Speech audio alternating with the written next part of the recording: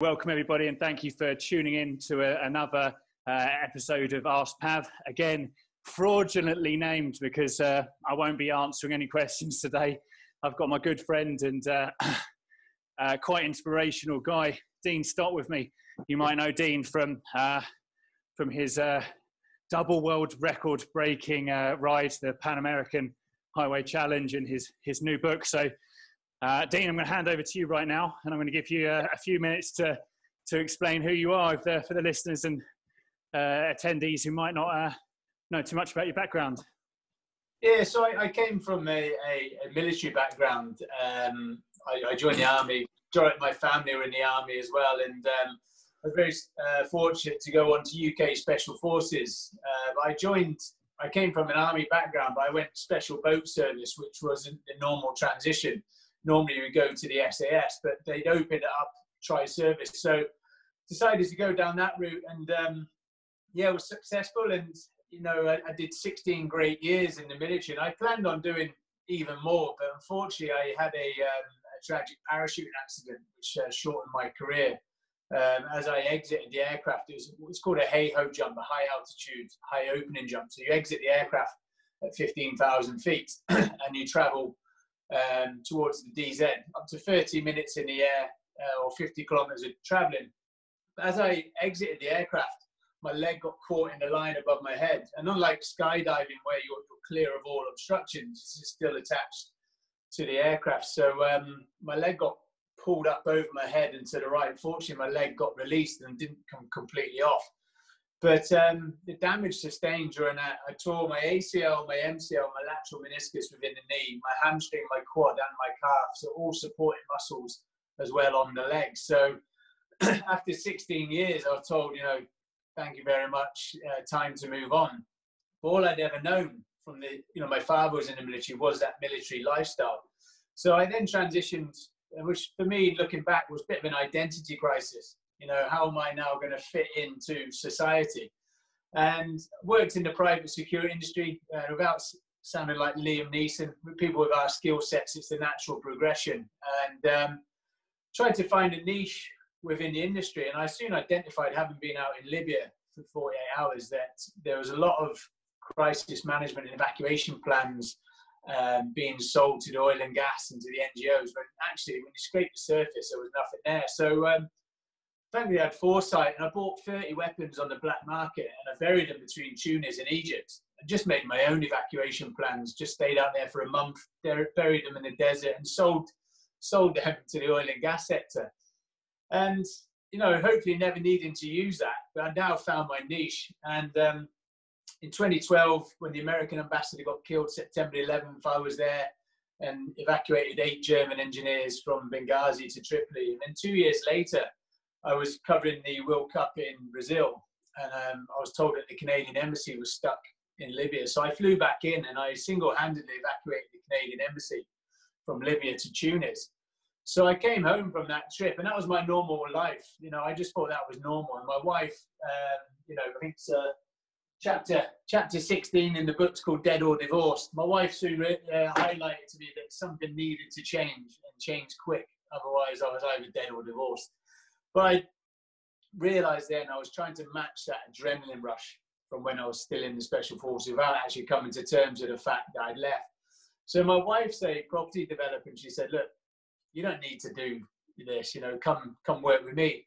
But during that period of, that's probably about 5 years now from leaving the military to this point in my life, I'd neglected my own physical well-being, and my injured leg was now 2 kilos lighter than my good leg because of the muscle wastage. So I bought a push bike off Amazon, bought some Batman Lycra thinking it was cool, and it wasn't. And just cycled to and from the office, about 8 miles there, 8 miles back. But straight away being active again, I just felt a lot better. Felt like there was a massive weight off my shoulders. But you can imagine with my backstory, sat in these architects and planners meeting, I wasn't really interested in the heating system or the plumbing system or the drawings. And my wife could see that glaze, and she said, right, you need to do something. So I said, well, it's about a month before my 40th birthday. So I was getting ground rush. I was going to be an old man. And I said, well, I've always fancied doing a world record. And my wife then found the Pan American Highway, the world's longest motorable road. So for your listeners, it's the southern point of Argentina to northern Alaska. But because of the curvature of the earth, it's equivalent to cycling from London to Sydney and then 4,000 miles. So I thought, perfect, I'll apply for that world record, having only cycled 20 miles. And Guinness came back 6 weeks later and said, yes, you've been successful on your application. But I wasn't a cyclist, and that's how I ended up meeting you guys as well. I needed all sorts of coaching, but I knew from my time in the military and time in the private security, I knew that I was good at planning and executing projects. And as I then evolved as a cyclist, I then introduced that into the plan. I just took a military set of orders and just crossed out ammunition, and just went from there. So yeah, that was the Pan American Highway. And obviously I'm good friends with Prince Harry. So him and I have known each other 13 years. So he was the first person I called to say, look, this is my project. What should we do it for? And Heads Together, depending where your audience is from, if they're from the US, might not know it so well as the UK. Heads Together is a mental health campaign, which at the time in 2016 hadn't even been launched. So Harry said, look, would I do it for this campaign? And I was aware of mental health within the military, but I wasn't aware about it within the whole of society, really, from postnatal depression, young children, teenagers, all the way through. So I thought, perfect, that's the campaign that we'll do it for. And that was it. Yeah, then just the years, solid training, trying to get sponsorship, the piece that people don't see, which is the hard work getting to the start point. And yeah, having a year later, I set off on the Pan American Highway. Fantastic. And it was a great story watching you, and obviously very honoured to have been able to help you at the start. So why don't we talk a little bit about just starting with the training? What was the training like? You said 20 miles was the most you've ridden on a bike, and then your aim was to do the whole of the Pan American Highway. So what was the progression like? So I think for me, I knew that mentally, I had it mentally, the endurance, but I'd never trained with a heart rate monitor before. I didn't even know what a power meter was. People kept telling me I needed to be bike fit. I thought that was fitness, and rather than actually the measurements to the bike. So I soon realised I needed some training. I thought the harder it was, the resistance pedaling, the better. It was clearly not. It's all cadence, but. So I got, you in first before you then disappeared and left me and went to California, and then got a local coach here. And I remember the first week with Ken, it was like, training peaks. It was Monday was 5 hours, Tuesday was 5 hours, Wednesday was 6, Thursday 6, and Friday 6. And I remember saying to Ken on the Friday, I said, well, what's the purpose of the ride? He said, sorry. I said, well, what is the purpose of this ride? What's the objective? He said, well, 5 hours cycling, 5 hours, 6, 6, 6. And I said, no, because for me, it's either 5 hours slow or 5 hours all out. So for me, he then soon realized that I needed numbers. I was very objective. I'd rather cycle 100 miles and do it in a certain time. So that he soon then understood my way in thinking. But actually my biggest gains, especially for the first 4 months, wasn't so much the endurance rides. I'll probably do one century ride a week. It was actually what you're on now. It was on the turbo trainers. It was doing an hour and a half, maybe 2 hours strength and cadence training. And that's where I started getting my big gains. Mentally endurance, I knew I could stay on the bike for hours, but I just needed to improve I needed to be an all-rounder for this. I needed to be good at speed. I needed to be good on the hills and everything else, and then just all culminates into one. So, but actually, my sponsorship marketing team, when we did the SWOT analysis, which is the strengths and weaknesses, the opportunities and threats, the only weakness that came out was my arrogance towards the cycling community, which I just took as a strength. I didn't mean it to be like that, because how come this guy, he's like, I weigh 90 kilos, I don't look like a cyclist, thinks he's going to go cycle this road. So I soon realised that cyclists love data. I soon realised about cycling, they love data. And so I thought, well, look, I'll just put all my data out there. I'm not doing anything like this again. I'm not like, when I chat to Mark Beaumont, he'll put his route out, but he won't put his data. So I thought, to win the hearts and minds of the cyclists, I'll just just throw it all out there. So I then started working with heart rate, working with power meters and everything else. But when it actually came to the day of the race, actually on the challenge itself, my Garmin screen would only have my distance and my speed. I wouldn't look at that because for me, I didn't really, it's a great training aid, but I just went on how I felt. And I remember someone messaging me, I think it was in Peru, and he, because I had a lot of people following Strava. He said, "How are you feeling today?" I said, "Fine." He said, "Your heart rate was out the roof yesterday." I was like, "Was it?" And I checked, and it was. But there's so many other factors, be it altitude, fatigue, hungry, and all sort of the heat and everything else. So, and I sort of, I just go on how I feel. That's how I train. Absolutely, absolutely. And that's it's great to hear you say some of that stuff. It's really relatable. I'm sure for a lot of the stuff you talk about in terms of training indoors. I'm wondering if you've got a favorite session that you like to or hate to do maybe indoors that you remember. Obviously, I live in Aberdeen in Scotland, so when it's cold here, which is great for when I got to Alaska in Canada. But obviously close, so I set off in February. So that winter, I couldn't really take the risk of going out and getting injured. So a lot of my training was indoors. So I built a pain cave in the house, and we had like the plasma screen, and caught up on a lot of the box sets. But I remember doing a few century rides on Zwift, and but yeah, quite difficult. And I think turbo train I generally find harder than cycling. It's a great. It's great for training, but nothing beats being on the road. And as you know, recently I've just done a 288-mile turbo train ride in a day from London to Paris, and that's probably one of my hardest rides. But I looked at the areas that I'd be cycling through, and I tried to replicate that in my training. So Chile, the Atacama Desert, is the driest and unpopular desert in the world. It was 47 degrees for a week with no shade when I went through. But to replicate, and being in the military, I've operated in the jungle, the desert, the Arctic, but I've never done it on a bike for 8 to 10 hours, and I didn't want to take that risk. So I flew out to Dubai for 2 weeks and did heat training out there so I could satisfy myself. And then altitude-wise, I think the biggest climb on the Tour de France, you'll know more than myself, is about 21, 23 kilometers, depending on the route. Well, my biggest climb was 67 kilometers from sea level to 4,500 meters in a day. So again, I've been at altitude and I've been at depth. So thankfully for me, when I used to travel down to London, there's a place called the Altitude Centre, and the room is simulated at altitude. So I went in there, and probably the hardest bike ride up until that point was a 10-hour watt bike session at altitude. But again, just to satisfy myself that under duress, I could do it. But on the day of the race, when we got to Ecuador, I was fine. As a support team, the documentary team all went with altitude sickness. Awesome. Yeah, there's some great examples of how to force that adaptation or get your body used to stuff there. I guess best question right now, bringing you backwards a little bit to when you said you did the centuries or even the 200 odd mile on Zwift. What is the best piece of advice you could offer someone who is forced or struggling with those long rides and having to do them indoors? I use a quote that I used to use as an instructor when I was on the commando course, and I still use it in everything I do. And it's anticipation is worse than participation. And that's don't overthink it too much.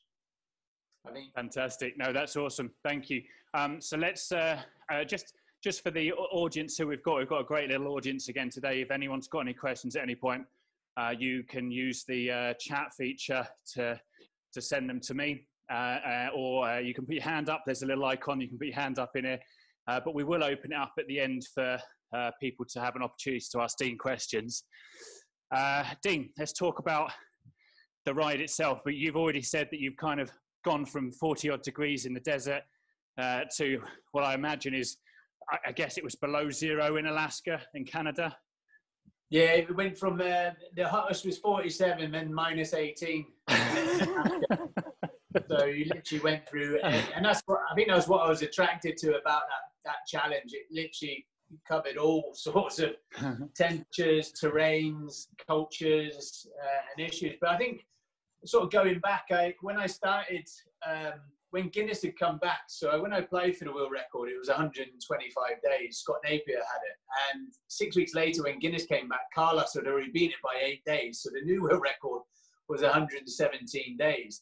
So I started buying magazines. I started reading books that people have done the route themselves. But I thought, well, the best people to ask are those that have done it before. So, you know, one thing we do in the Special Forces, when we used to come off the ground on operations, before we even go clean our weapons or do anything else, we'd have what's known as a hot debrief. And the three main questions are: what worked, what didn't work, and if you were going to do it again, what would you do differently? So I thought, well, why not ask those questions to those that have done it before me? So I asked Scott, spoke to Carlos, I met Axel and Andreas, who had the South America world record. I met them in Dubai, and Mark Beaumont. And they all started in Alaska and finished in Argentina, but all their issues were in South and Central America. So I thought, well, why take a gamble with the second half of the challenge? Why not turn it on its head, address those issues early, and then when we get into America, we can adjust the mileage. So one thing I'm quite proud of is actually, just because everyone did it that way, it didn't mean it was the right. And I turned it on its head and set off from Argentina to Alaska. The world record was 117 days, as I mentioned, but when I started planning on paper and everything, there's so much. I always say there's more to grabbing a banana and a water bottle and cycling north. You know, it's like there's a lot involved in the planning element, as you all know, with Route 66. And but you know, I could look at potential issues, and I always have a secondary plan and a tertiary plan. But those things that are out of your control, be it natural disasters, coups, third-party influence. So if I encountered that on my challenge, I didn't have any sort of secondary plan to deal with that. So I gave myself a week's fudge. So should we have any issues, it ate into that week, and it didn't eat into the world record. So I was always aiming for 110 days. And it wasn't because I wanted to smash it by a week. It's because I wanted, if we had issues, we get that. So I set off from Argentina, and it was, you know, 100+ day challenge, and you know it's going to be, you know you're going to have hard times at some point. But I didn't expect it from the off. I had 40-mile-an-hour crosswinds, and you know, I live in Scotland, I'm used to winds, but this wind was relentless. It just blew straight through. There was no gaps in the wind at all. And on day 2, my good leg had like a sharp stabbing pain in the knee, and I was like, oh my God. So we got off the bike and we checked the bike fit, we checked the cleats, and everything was fine. So we videoed me filming and sent it back to UK to some analysts. And because of the strength of the wind, I was cycling at a 45-degree angle to keep the bike straight.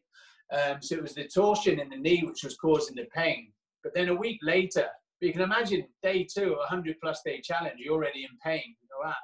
But a week later, once the winds had subsided, then the pain had subsided. You know, I got to Chile, and then the weather got a lot better. I got a lovely tailwind through Peru. That's 2,500 kilometers of tailwind.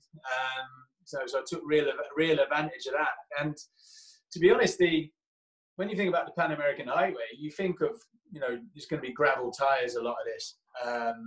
And actually, for South America, there was only a 10-kilometer stage between the border between Chile and Argentina, which was no man's land. Other than that, it was nice road tires. And you know, I think that sort of helped as well. It wasn't without issues. I crashed the bike in Chile. You know, I hit a sign. I went to limbo the sign, and actually wasn't aware of the bar that ran across the bottom. I got food poisoning twice in Peru. I got knocked off my bike in Colombia. So yeah, there was issues along the way. But because of those gains, I got to Cartagena in 48 days. I took 10 days off the previous world record. So that was a great boost going into the second half of the challenge. And I mentioned south-north was a good decision from a cycling perspective. From a logistics perspective, wasn't. If you take a vehicle from Alaska, you can take it all the way down to Argentina if you cross the Darien Gap. Coming south-north, we had to change vehicles in every country, so that was sort of slowing us up. So we had an RV and a 4x4 bought in Fort Lauderdale. It was meant to get shipped to Panama. And my wife got a phone call 2 weeks before I was in Ecuador, saying the vehicles hadn't been loaded in the container and I was still sat in Fort Lauderdale. So my wife, my PA, and two of my mates, again at foresight, flew out, and they drove the vehicles 4,000 miles in 8 days from Florida all the way through Mexico, through Central America. And so when I broke the world record in the morning in Cartagena, I flew over to Panama at lunchtime, and an hour later they handed over the keys. So very much a big help towards the campaign. Everyone sees the person on the bike and gives him kudos, but actually it's the team around you. And so I got to North America on day 70, and I was perfect. I'm 14 days ahead of the world record. I can take my foot off the gas, and if I need to, for a day or two, if we need it. And I don't know, I didn't realize why getting to North America was such a big boost. I didn't know whether it's because everyone spoke the same language, the culinary options were a lot better. I just don't know. Or having spoken to the previous record holders, I shouldn't expect any issues from North America, Canada onwards. We've left that behind us. Within an hour of getting into America, my wife, I had 5 missed calls off my wife. And my wife's very good at keeping distractions away from me. So I assumed there was a problem with my kids. And I got off the bike and called her. And she said that we've been kindly invited to Harry and Meghan's wedding, which just changed the dynamics completely of this campaign. So for me to get home for this wedding, I had to be finished by day 102, which is 15 days ahead of the world record. So going into the phone call, I was 14 days ahead of the world record. 10 minutes later, I'm a day behind. So yeah, it's nice to be invited, but I was absolutely fretted. It's just taken the legs off me completely. So the next day, I got to Lubbock in Texas, and we had 60-mile-an-hour winds and tornadoes. So I was grounded for another 24 hours. But I don't know, have you heard of an app called Windy TV? No. So the two gentlemen I met in Dubai who had the South America World Record, Axel and Andreas, they told me about this app called Windy TV, which is popular with sailors. But it gives you the strength and directions of the winds forecasted every hour for the next 2 weeks. And it's about 95% accurate. It was like my second wife on this challenge. I was just like looking at Windy TV all the time. So when we were stuck in Lubbock, I sat down and put pen to paper. So to get out of Lubbock, I had to cycle 340 miles in the next 36 hours to miss the next weather window. But the luxury we had in America, which we didn't have in South and Central, is that you could cycle at night. It was a lot safer. So that really helped for that.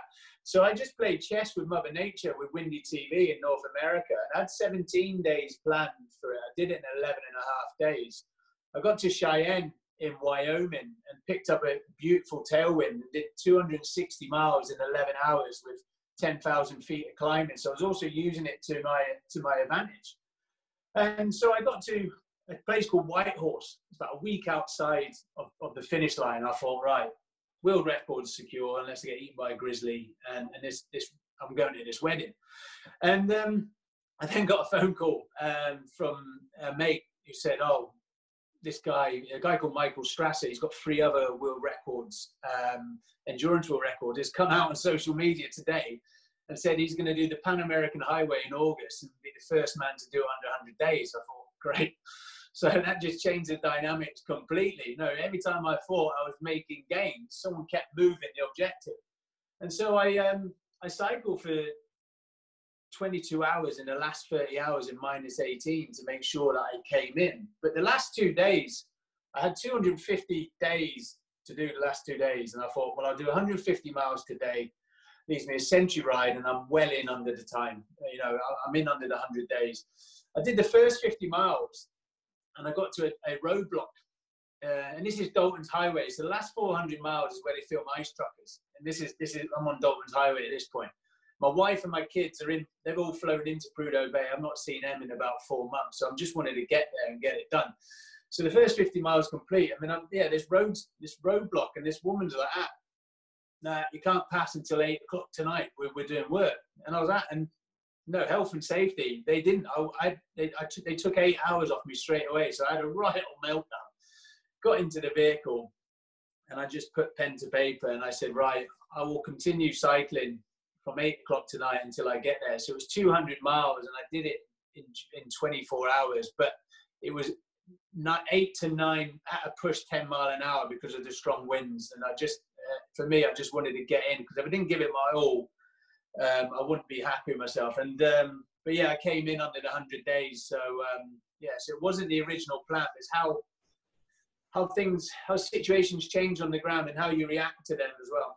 Absolutely. Well, fantastic and well done. Has Strasser beaten it since, or? Yeah. So I met. Yes. He did beat it. He gave me about 3 months to hold the record and beat it. But so obviously the cycling community were annoyed with my arrogance. But I met him in Vienna. He's an Austrian guy, and I went out cycling with him and his fiance, and she said, and he said as well, he said, I put him under so much pressure because he's sponsored by Red Bull, Austrian team. He's got all the big brands. And they said, well, you better do it. Because this 41-year-old guy who's never cycled before has just done it. So, but he said, you know, what he can never take from me is that legacy that I became the first man in history to do it under 100 days. And I think there's been a couple other that have gone in under the 100. Oh, well, you were first under 100, mate, so well done. Fantastic effort. So we've got a few questions. Cool. First one, we're going to talk a little bit about nutrition improvisation. So for you, this would probably be what you could eat while you are going through various countries, what's available. But for our listeners who might just be doing century, double centuries, rides like that maybe they're doing it self-supported, what would your best advice be for nutrition on the go when you can't bring like a packed lunch? You can't stock anything. You haven't got a sag wagon. You haven't got any support. What would your best advice be? Get older, eat whatever you can. So I think for me with this challenge, so I started, you know, if they had it my way, Ken, he'd probably have me starting on day one as thin as that pen, 2-3% body fat. But I sort of took my knowledge from my time in the military that you approach these challenges 75, 80% fit, carrying timber, and you'll lose it. So because this challenge was almost like a polar expedition, I was losing weight from day one until the end. So it's very easy back here to say, right, your nutrition plan is going to be this, this, this, and this. But when you're out there, it's whatever's available. I got to Argentina. It's like the bottom end of the earth. And it was cheese and ham, or ham and cheese, whichever way you looked at it. And so that's all I would have. And then we got to Chile, and it was chicken and rice. But fortunately, there were service stations and there were shops that we could replan on pasta and everything else. But every time we crossed the borders, they would also take the food off us. So we'd have to like find more food. So I started cycling just for the age of 40, like I said. So you know, I spoke to likes of SIS and things like that with the gels, and for me, it's just whatever I can eat naturally. And if you train like that, then when you're out there, it's just whatever is available. But you know, I was burning 9,000 to 12,000 calories a day, and your body can only consume 7,000 through food. The rest has to come through fluids. So I lost 12 kilos. I started at 90 kilos and finished it at 78. I just couldn't put on, just take on enough food. I think I put on weight in America. I think I got some Dunkin' Donuts. Absolutely. So we got, thank you for that one. Next question's coming from Ben, and I love this question, Ben, so thank you. Is there something about people who have served in the special forces that lend themselves to this sort of thing, either mental or physical? He says there's lots of stories of insane feats of endurance coming from those who have served. Yeah, I think when you leave, it's I call it filling the void. You're so used to pushing yourselves and competing at the highest level, and there's a lot of parallels between special forces and professional sports people, that you spend your career building yourself up to compete at the highest level. Then when you have an injury or retire, it's how do you sort of match that? So for me, the only reason I did this is so I wasn't burying weapons in Libya and smuggling people across borders. I didn't actually want to do it. My wife, I was going to cycle Aberdeen to Dundee. My wife found the Pan American Highway. She clearly wanted me out of the house.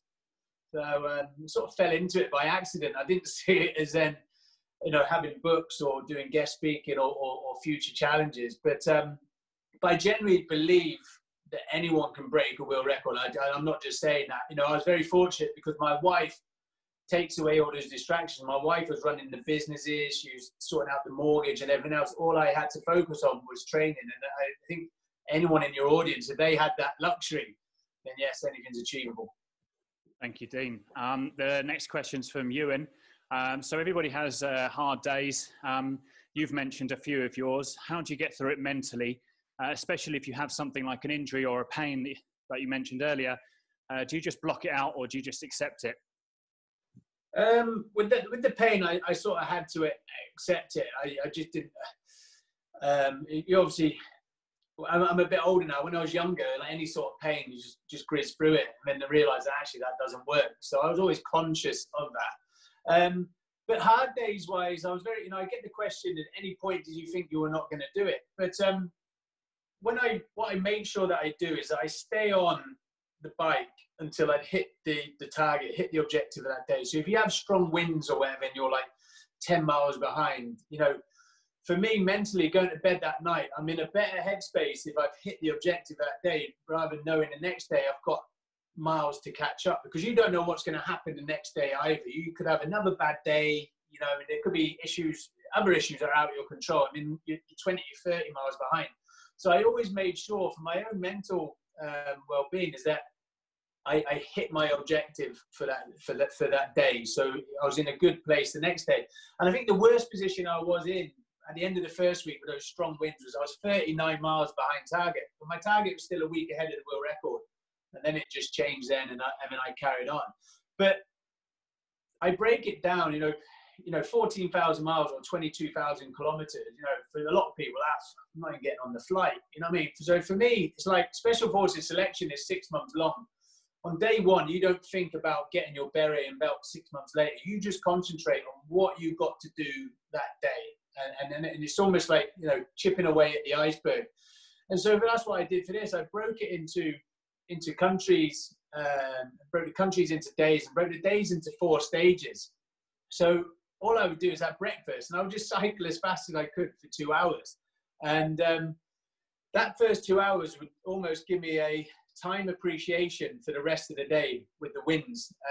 Then I'd be off my bike, because nutrition and hydration were key, get some more food and water on. But I was disciplined, very sort of military style discipline in my timing. It was 30 minutes and I was back on the bike. I wasn't having a selfie with a llama or chatting to the documentary team. And then all I would then do was just look at the next 2 hours. Don't look at the afternoon. Don't look at the next day. So for me, I was doing 4 training sessions a day. I wasn't doing a world record. And before you know it, you've done a day, you've done a week, you've done everything else. Fantastic, mate. Perfect answer. A little bit under 4 minutes to go. So why don't you talk a bit about your book? Oh yeah, the book. Yeah, that's what I read. So Relentless. So I didn't. Like I say, I did this so I wasn't smuggling people across borders and everything. I didn't see it as a career in guest speaking or everything else. And so my book pretty much covers the first third is about my childhood and the military. The middle third is about the Canadian Embassy, but there's a lot of other stories in there as well. I don't want to do any spoilers. The final third is the actual bike ride. But unlike other books out there, I call them biceps and bullets, where everyone's like doing these throwaway comments and cliche one-liners. There's actually some great stories in there, and also preparing for the next challenge. So I've enjoyed cycling. I love the cycling community, but I'm really going to be arrogant towards the kayaking community next, and kayak the River Nile from source to sea. So just taking everything that I've learned from there and just dropping it to another discipline. Fantastic, mate. Fantastic. Ewan wants to know if there's any chance we can get some signed copies for Spokes members, clients and fans. Yeah. So if you go to www.deanstott.com and click on shop, you can buy the books there, and it'll come to us and we'll personalize it, sign it, and get them posted out. And Fantastic. Just follow me on Strava and Instagram and everything else. I get trolled on Twitter when I mention you. What's your take on that? So actually, I'll tell you now, I had to sack my support team. My medic was bullying the documentary team, and the mechanic and the soft tissue therapist got sent home. So they've now hidden behind trolls and just try and do anything to tarnish my name, but it's not really working. It's quite popular, lessons learned going forward. If you have a support team, make sure it's contracts and NDAs, because they all have hidden agendas and trying to self-promote businesses, and on a charity is actually illegal. So they were warned and they were warned, and then they got sent home. So I actually had no support team from Mexico onwards. I had a mate driving the vehicle. Well, we'll leave it there. Fantastic having you on, Dean. It's been amazing. So yeah, on behalf of all of us on Ask Pav, thanks for giving up your Monday evening, mate. Pleasure.